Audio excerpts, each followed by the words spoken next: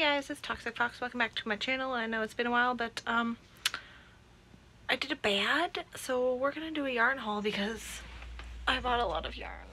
Alright, also we're in our comfy clothes because we just got back from a rainy event, and I thought I would do a yarn haul because I was determined to stop using blanket yarn and switch over entirely to like Sweet Snuggles Light and Sweet Snuggles and Chenille Home, and like make my way over to Parfait Chunky because they're like so much softer.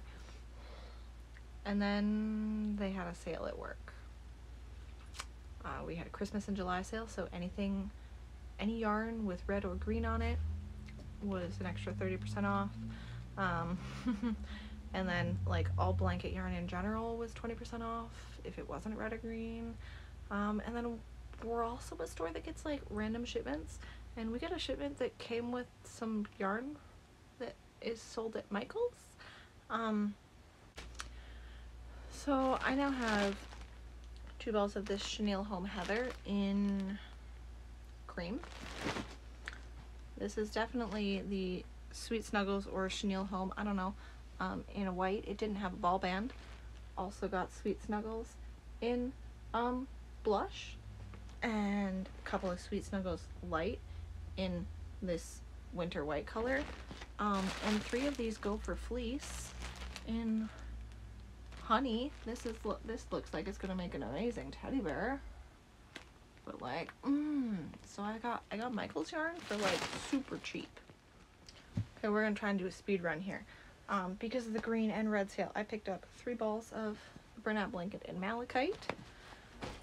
I have 3 Bernat Blanket in Crimson, the perfect mushroom red. I got 4 of the Lemon Lime, 2 of the Bernat Baby Blanket Dappled in Misty Jungle Green. It's green, it counted. This one here, it's got a little bit of green in it. This is Ocean Shades, got that one. And then we got some other colors to go with it because they were also on sale. Not as amazing as a sale, but still a sale. So we got one of Pale Gray. I got two orange. Got 2 bright pink. I got 2 of this pale yellow. 2 bright yellow. 2 of this vanilla. And I got a purple and this dappled purple. And then like, oh hi! It wasn't on sale, but I also ended up buying a bunch of this Needle Crafters soft and fluffy yarn because I learned that my store's not going to be carrying it anymore, and I thought it would make really cute fluffy cows, which it does. Look at this adorable fluffy cow. He has a blueberry purse.